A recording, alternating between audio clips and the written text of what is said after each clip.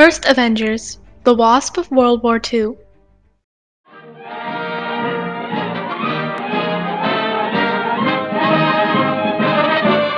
This is Texas, cradle of our Army's Air Force.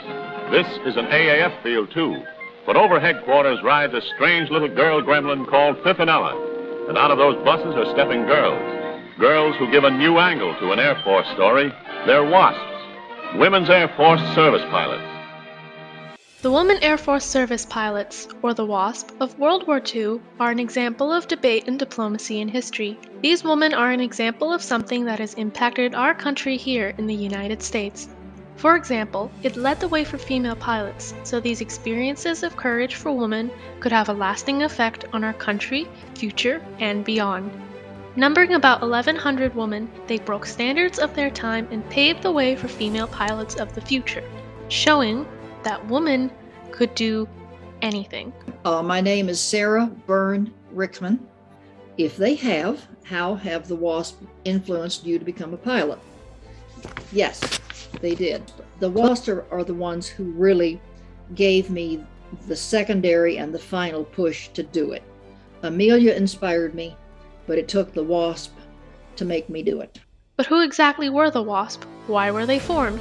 And how did they help during World War II? 1942. A man who partook in the initiation of the WASP was General Henry H. Arnold. He was born in Cloudland, Pennsylvania on June 25, 1886, and is one of the greatest military figures in the history of America. Progressing quickly through his ranks, he was finally, on September 29, 1938, granted Chief of Staff of the Air Corps. When there was a shortage of male pilots in 1942, Jacqueline Cochran proposed the idea of female pilots to General Henry H. Arnold. Jacqueline Cochran also wrote a letter to Eleanor Roosevelt, wife of then-President Franklin D. Roosevelt. She supported the idea of female pilots. After the proposal to General Arnold, the Women's Flying Training Detachment, WFTD, was formed. At that time, Nancy Love's Women's Auxiliary Firing Squadron, WAF, was also active. Later, the two groups joined together as the WASP. There were a number of disagreements on the WASP, such as whether or not they should be militarized or even formed in the first place. General Henry H. Arnold worked through his connections, and in the end, the WASP program was approved. However, they would not receive certain benefits, such as general insurance, transportation from home to the training base, and even burial provisions. They would also hold civilian status, unlike the male pilots of that time. To be accepted into the program, recruits had to be within the age of 21 to 35 years old. They also needed to have a pilot's license along with 35 flight hours. About 25,000 women applied to be a WASP. Although 1,820 were accepted and only 1,074 graduated. The first class arrived at Municipal Airport in Houston, Texas, in a cattle truck. Later, the program was moved to Avengers Field in Sweetwater, Texas.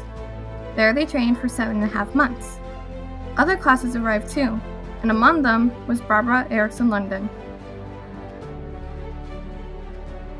I'm Kimberly Johnson, and I'm the Director of Special Collections at Texas Women's University.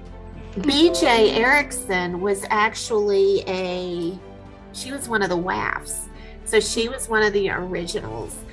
Born July 1st, 1920 in Seattle, Washington, Barbara Erickson enrolled in a civilian pilot's training program in her late teens. With a class of only 4 women, Barbara Erickson quickly became a training instructor and flew both land and seaplanes. She was the 14th woman to qualify for the WAFS.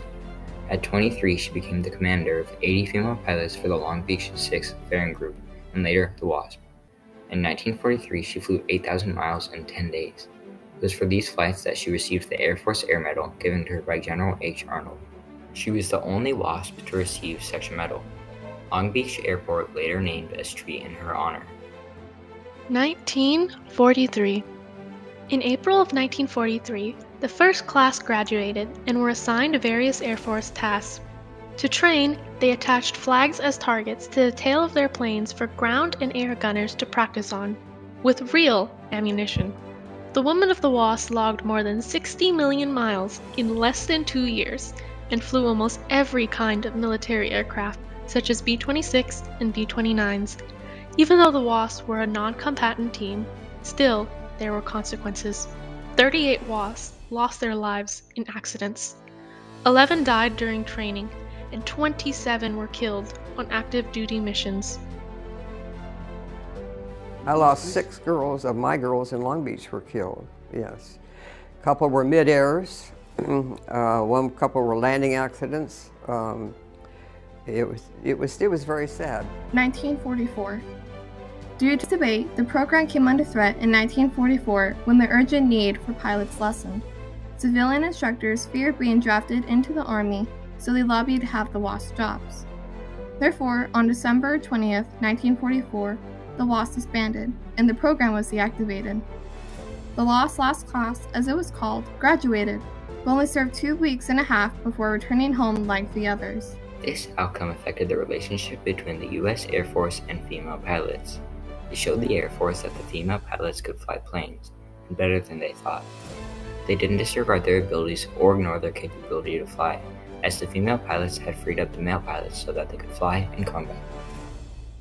1976 to 1977. Several years after the WASP flew in planes, the U.S. Air Force began to accept female pilots into their program. They stated that this was the first time they had allowed women to fly their planes.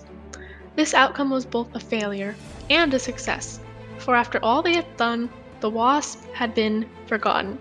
But in being forgotten, they would then ensure that they would be remembered. The WASP banded together, lobbying Congress to be granted military status. Finally, in 1977, nearly 3 decades since they had served, they were militarized. While it took over 30 years to get there, they did achieve militarization. 2009 through 2010. Today we are gathered here in Emancipation Hall to honor the courageous patriotism of the Women's Air Force Service pilots, to honor them with the Congressional Gold Medal, the highest honor Congress can bestow.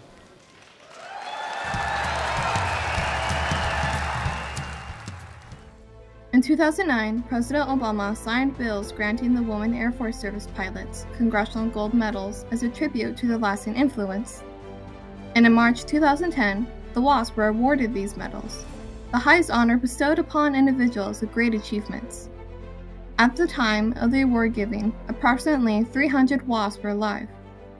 It was a long time in coming, is that people know them. People are finding out about them. That part of our history, our nation's history, wasn't part of what we knew about. Just the same way like the Code Talkers in Tuskegee, and now that they are part of our national identity when it comes to history. The WASP exceeded the expectations of women pilots. They went against the standard of that time. For the U.S. government now had available male pilots to help in combat, while the female pilots did other work. However, the WASP weren't as appreciated as they should have been, as shown by how long it took for them to be recognized. For this, like all other veterans of that war, they need to be applauded, thanked every day, and remembered for what they did when we needed them most. I want them to be remembered by everybody.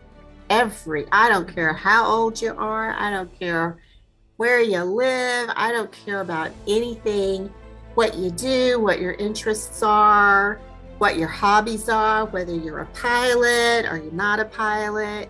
I want everybody to know about their story.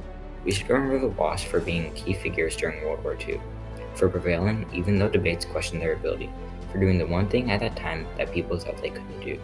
They flew. So long, ladies. Go to it. Someday you will be able to sit down in the evening with your husbands, who will probably be flyers, and remind them that during the war, you did your part. Keep them flying, Pivanella.